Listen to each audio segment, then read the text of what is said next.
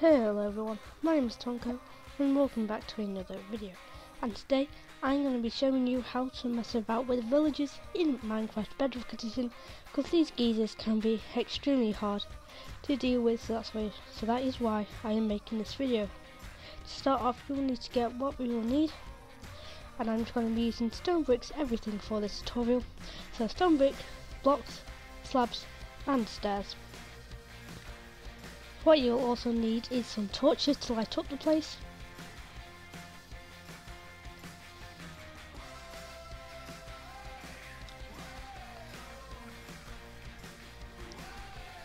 You need to get yourself some trapdoors. Has to be trapdoors, it cannot be anything else. It can be iron trapdoors though. Just no carpet, it has to be trapdoors.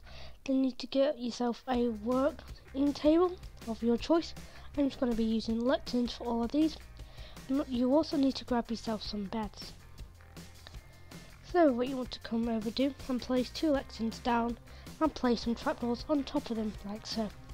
Place a 3rd trapdoor in the middle of those. Then build a little box like so and place 2 more beds behind those lecterns. Then place a 2 high wall of blocks doing all around these like so. Then come up another block and another block. Then this is going to be your roof. Just cover this in whatever blocks you want. And then add some torches in here so no zombies attack your villagers. Like so. Then what you want to go do is come out 2 more blocks from here. This is going to be the trading section of this villager reader. So you want to start off by placing 2 blocks there, both with trapdoors on them. This is going to be your entrance into the place. This stops zombies from being able to get in. Then what you want to come and do is come out 4 blocks and place beds on the last 2, and also create a little cage around those beds doing 4 high like so. Place the roof on top of there. Do the same with the other side. You can have as many of these as possible. I'm just going to be building a couple for this video, but you can have an infinite amount of them if you wish.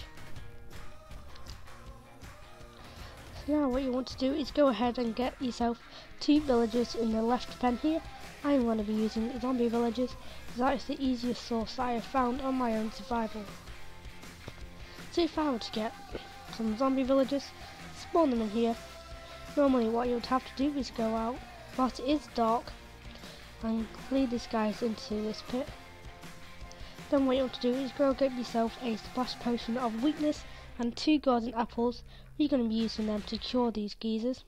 So to do that, I'm going to be showing you how to make these weakness potions.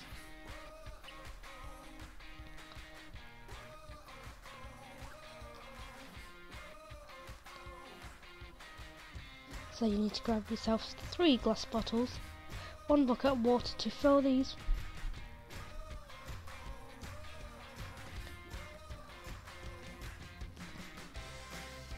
You'll need to get yourself some fermented spider eye. You can make this by using brown mushroom, spider eye and sugar. Get yourself some gunpowder as well, and also nether warts. So this is all you will need. So the first thing you should do is fill up these glass bottles with water and place them in the brewing stand.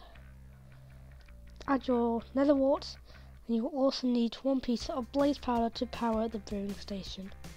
So grab yourself that. So plunk your blaze powder in there like so.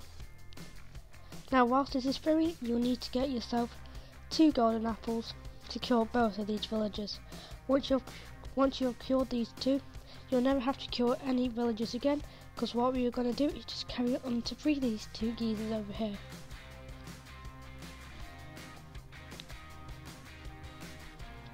So now you have potions of awkwardness. You need to add your fermented spider eye like so, and wait for this to be brewed down. After this you'll need to add your gunpowder. That will turn it into a splash potion of weakness. At the moment all this is turning it into is just a normal potion of weakness. So let's just wait for this to brew like so. Now add your gunpowder. After this, you'll now know how to make splash potions and weaknesses. What you want to do as well, I'm just going to extend some of these villager pods like so. Once again, you can add as many of these as you want, like so. This also farms iron golems, but you have to kill them manually, so it's like a really bad iron farm at the same time. But I guess it's useful to protect these geezers, otherwise, yeah, you might be getting some more zombie villagers, which is a massive pain. So just keep an eye out for these guys in case they do somehow manage to get turned into zombie villagers. Okay, so now we have our splash potion of weakness. What you'll need to do is hit these geezers like so, and then give them both a golden apple. Now these two will start turning into just normal villagers anytime soon. What should happen, as soon as they turn into normal villagers, they should link into both of those lecterns and both of those beds.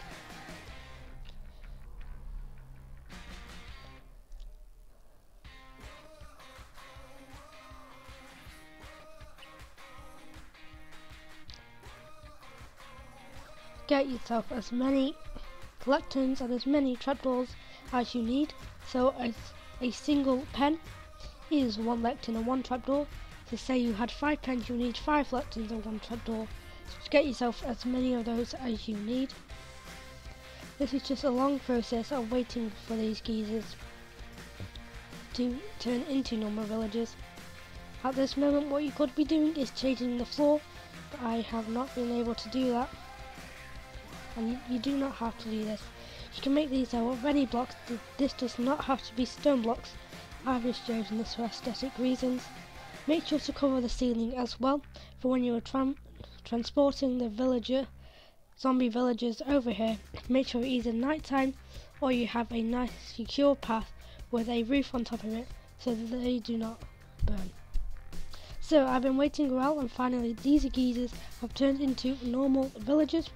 So what you want to do is grab yourself some potatoes, carrots or bread and give these geezers them.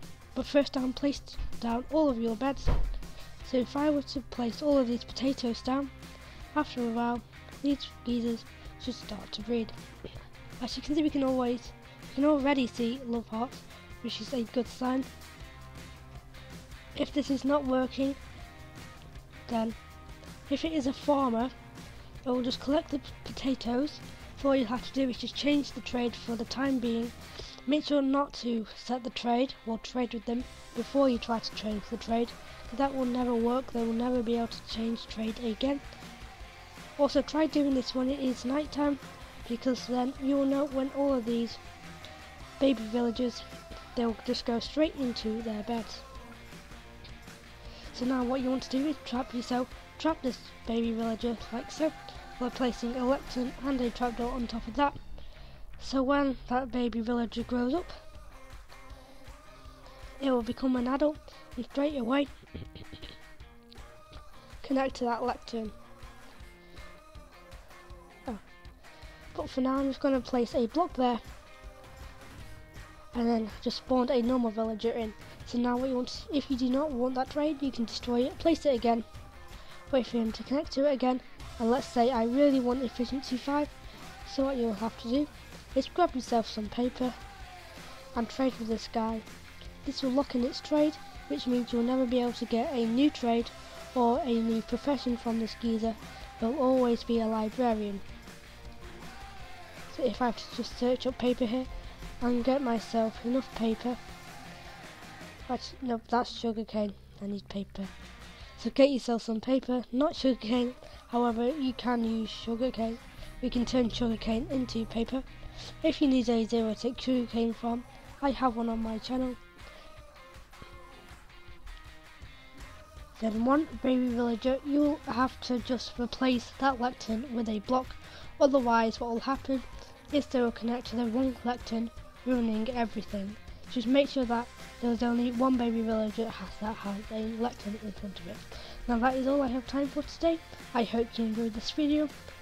Go check out my other videos and make sure to subscribe and also like the video if you can. That's all from me, and I'll see you later. Bye.